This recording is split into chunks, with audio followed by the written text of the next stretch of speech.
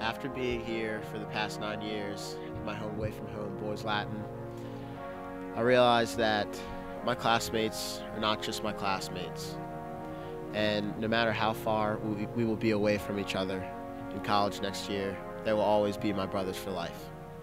I messed up on something in social studies. When I'm in high school, I want to be like Myles because he knows what to do and he's always in the right place at the right time.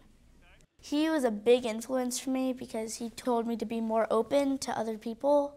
So yeah, that's why I want to be him when I grow up. And I want to be exactly like him, but not steal his identity. That's creepy. Myles is without a doubt my best friend. We've been together since the 4th grade. I think people admire him just because, when you see him around school, he does everything. And when I say he does everything, he really, really does everything. He's on the varsity lacrosse team. He's part of the theater and drama productions. He sings in our choral group in the upper school. Everyone enjoys hanging out with Myles. I play lacrosse with Myles, and whenever we're on the field, he's always the kid that'll pick you up if you do something wrong.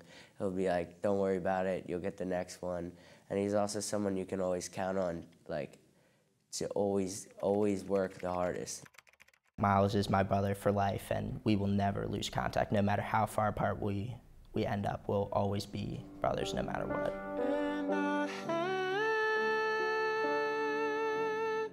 To say I love you when it's so hard for me.